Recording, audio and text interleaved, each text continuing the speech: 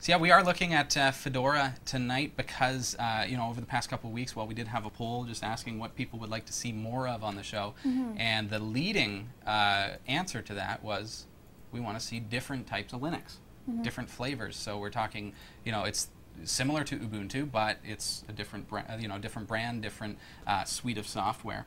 So we decided to take a quick look at Fedora 10 first, just because it's probably an easy transition for me. But I did install it into a virtual machine here, so I don't have full, I don't have like my 3D effects and things like that and my NVIDIA drivers installed because it's just a virtual machine. But it gives me an idea of how it looks, how it performs, and certainly the installation was a breeze. It was really nice to install Fedora 10. Everything was kind of similar to Ubuntu in that, a lot of the Linux distributions these days, especially over the past couple of years, everything's very, it asks the questions now.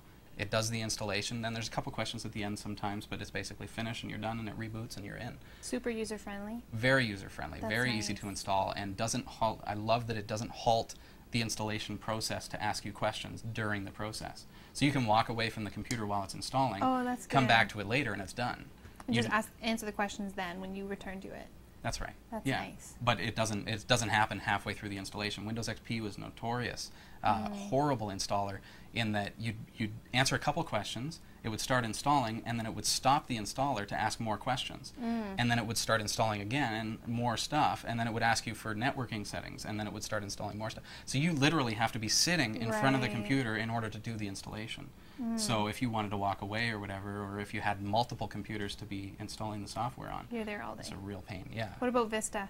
Vista actually got it right for once. Good. I'll say that's the one thing that they got right was their installer. They finally clued into how to create a user-friendly installer. So good. We'll touch on that on a later show as well. Awesome. So just a quick boo at Fedora 10. I am pretty pleased about the look. I mean, you guys know that I love blue.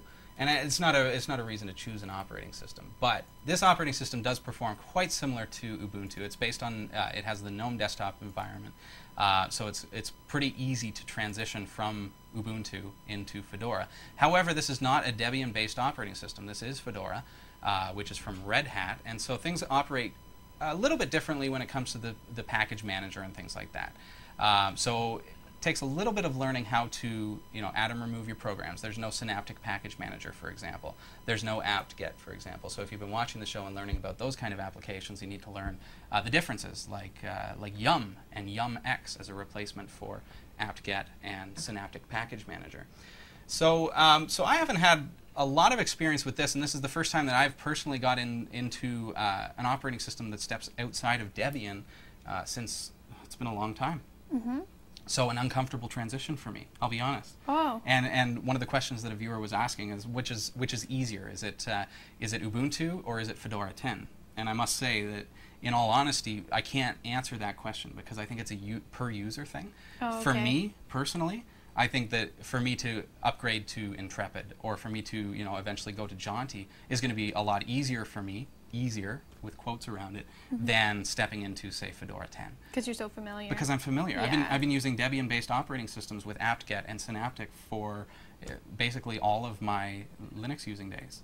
So for me to step outside of that and get into an RPM-based distribution, it's a little bit different. But Linux is great because across the board, it doesn't matter which flavor of Linux you're using. Essentially, at the core, it's the same thing. So it's just a different suite of software, a different way that some of the software works, and so you just have to learn, how each one works differently from one another. So with Fedora 10, of course, I'm not the guy to get into an in-depth study of it because I'm pretty new to it. But that said, I think if you're a new Linux user, if you've never used Linux before, this is a good alternative to Ubuntu. And probably a good one to step into as well. And they do have a KDE version as well if you want something that's a little more familiar to a Windows, similar to a Windows interface. So there's a couple of applications that are just absolutely must-have in Fedora 10. One of them is, I've already mentioned, called yum-x. Another thing that works a little differently is sudo. In this instance, what I've been doing is just going su dash, which is going to allow me to log in as root in a temporary session. So in this case, now I can go yum install yum-x, which is going to allow me to install that yum-x, which is basically an equivalent of your Synaptic Package Manager for Fedora 10. So, and you'll know what that is from previous episodes. You know what you able to follow what I'm talking? Just tell me if I'm going I over. don't. Because you're don't. like our equalizer here. I'm sorry. I don't know what you're talking about. Synaptic Package Manager is the software that we use in Ubuntu Yeah. to install applications. Okay. So Fedora works a little differently because the software suite is different.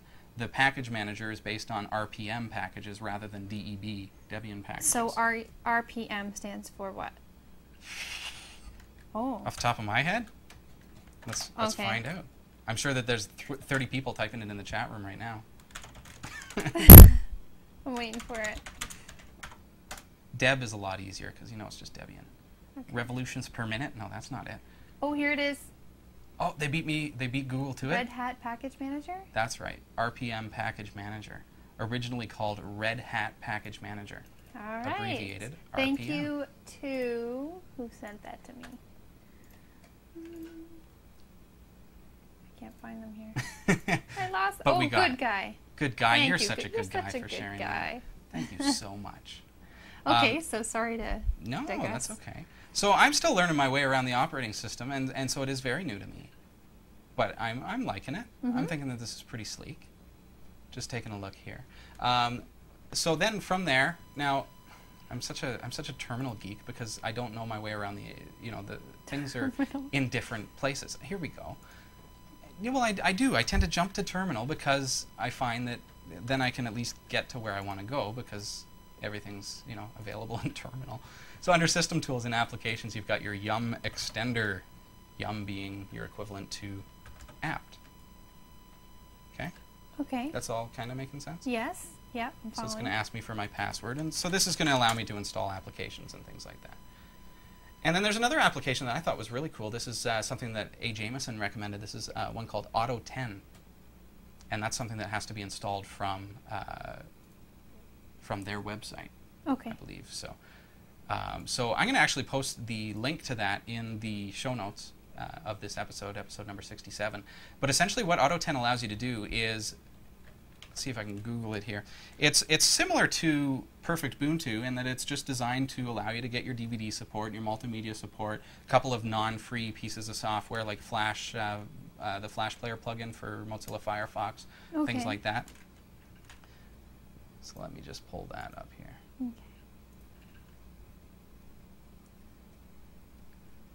It's pretty straightforward to install anyway, so I'll just bring her up. And what I'll do is I'll just post it in the show notes rather than trying to find it during the live broadcast. I'll post it Okay. in the show notes, the link to Auto 10. That's the one that allows you to install non-free software.